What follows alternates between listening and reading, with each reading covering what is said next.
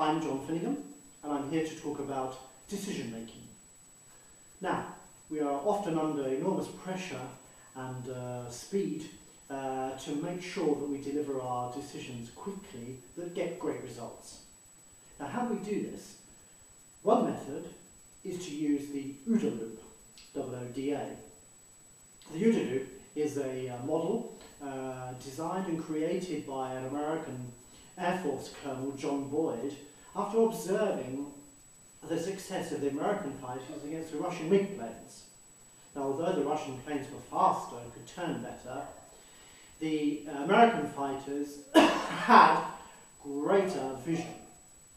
And this gave them an advantage, which he then turned into a model that often is now used in business to make much better decisions. Now, the OODA loop stands for number 1, observe. Number 2, orient. Number 3, decide. Number 4, act.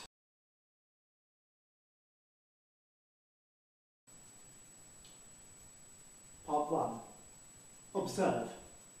It's important then to collect as many facts, and I mean facts, as possible. Unbiased information wherever possible is obviously great.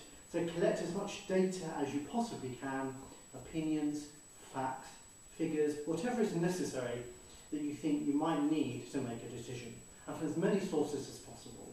It's great to, often we skip this process and unfortunately don't seek enough or get enough or collect enough information.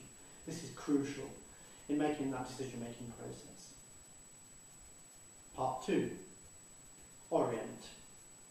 And what this really means is analysing all the data you find in the context of the situation that you're in. Analysing and understanding, ready for the next process, which is coming up with, or making the decision, but you need to come up with a set of options. So, a set of choices. So in the analysation of that information, you need to take into account all sorts of things, but also, most importantly, your own perceptions and how those might be limited, and how narrow you may be making those options based on your own experiences, your own cultural traditions. Maybe one way to think about it is using the McKinsey 7S model of taking into the 7 things that we think about when considering putting things into place in an organisation. So that's structure, staff, skills, and so on and so forth. So the 7S model may be an extra one to look at in this situation. But orient in this situation really means analysing the facts and information that you have and coming up with some choices. Part 3, decide. There are obviously various models out there to help you make those decisions, whether it's more rational, mathematical models that can add weighting and numbers to your decision-making process.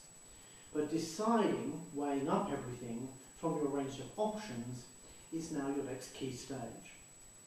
And of course, that is important, and you can do that from all sorts of angles, whether it's emotional, whether it's rational, whether it's sensible, logical, all sorts of things can contribute to that process.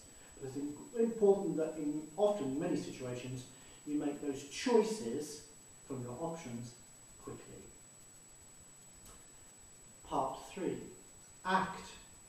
So now you've made your decision, act on it. Take your actions, whatever they are required, and do it. Simply do it. But of course then, the cycle then goes back to the beginning, and you start to observe and collect data about the consequences of your actions. For every action, there is always a set of consequences, one or more.